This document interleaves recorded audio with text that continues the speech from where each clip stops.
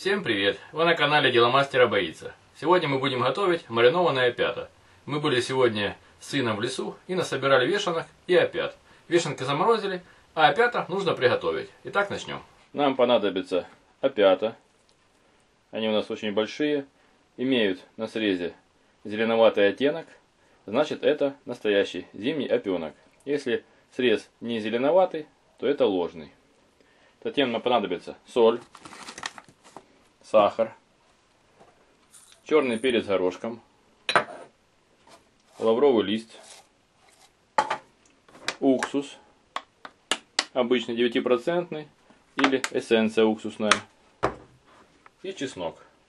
В первую очередь опята необходимо хорошо промыть от песка и от всяких листочков.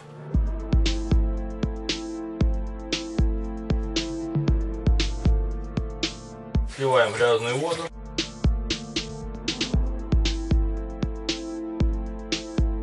Высыпаем их в кастрюлю.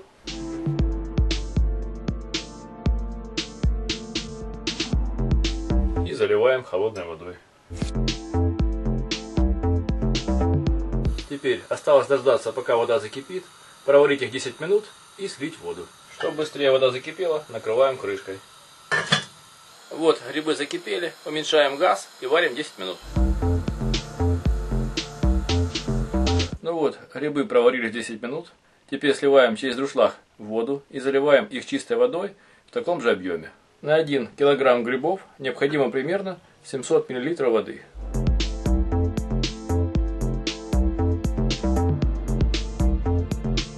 Высыпаем грибы в кастрюлю.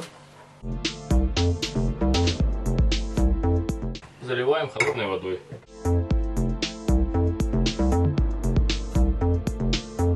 Вот, вода закипела, и варим опята еще 10 минут в чистой воде.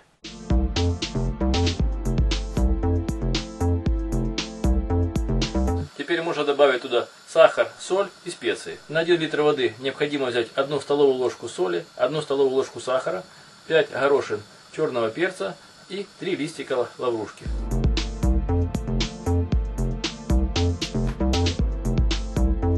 Листика лаврушки и 5 горошин черного перца.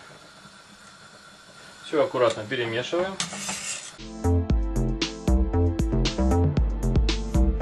И все это варим еще 5 минут. А тем временем, пока варятся грибы, необходимо приготовить банки и простерилизовать крышки. Крышки я ложу в емкость с водой и кипятим на газовой печи.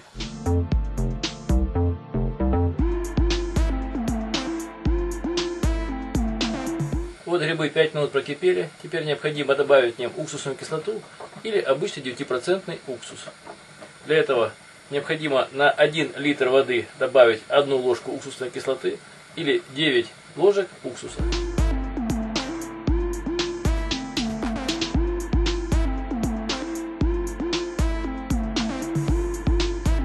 После этого даем грибам прокипеть 3 минуты и можно закатывать в банки.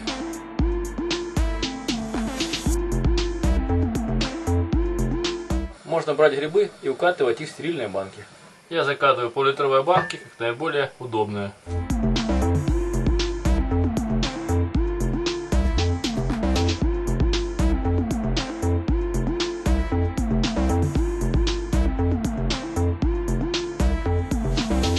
Ложим сюда зубчик чеснока и накрываем крышкой. Для вынимания крышек я использую специальные щипцы. Они очень удобны и не обжигают руки.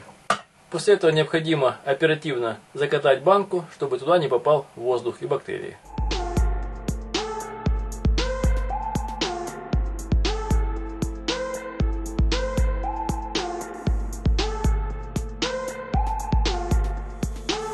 Закатанные грибы необходимо срочно окутать чем-то теплым, чтобы они хорошо прогрелись и крышки не повздувались.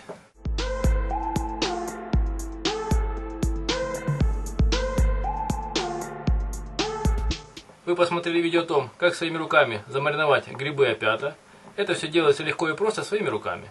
Пишите свои замечания и комментарии, ставьте лайки, подписывайтесь на наш канал. Будьте с нами. Всем пока.